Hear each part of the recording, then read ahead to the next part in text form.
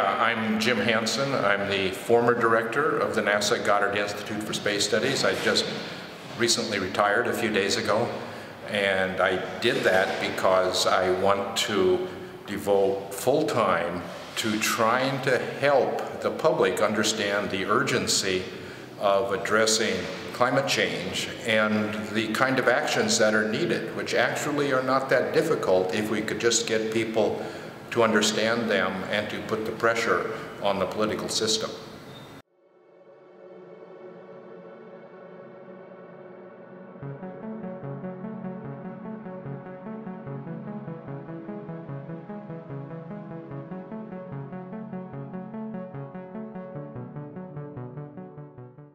The impeding of the actions that are needed comes particularly from the energy industry, because they are making a lot of money off of fossil fuels, and what's become clear is that we can't burn all of the fossil fuels without guaranteeing that young people and future generations are going to suffer the consequences of that.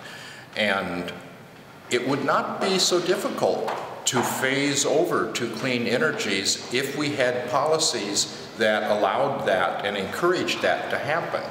Right now we subsidize fossil fuels. We do not make them pay for the health damages from air pollution and water pollution, from burning and mining of fossil fuels, and we don't make them pay for the climate impacts, which are already significant. The taxpayer picks up these costs, or just the public does. If you get asthma from air pollution, you pay for the health costs. The fossil fuel company doesn't.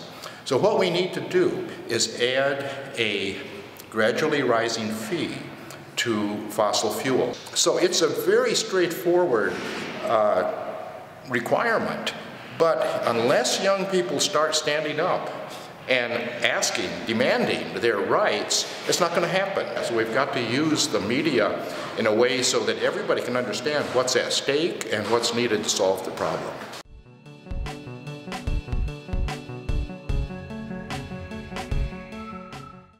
Well, what we need to do is maintain a climate system which is close to the Holocene, what has existed the last 10,000 years, because civilization developed during this period of stable climate, which has existed for the last 10,000 years. And if we let that begin to run out of control, then it's going to be climate chaos. So that's what we need to do, is leave a stable climate.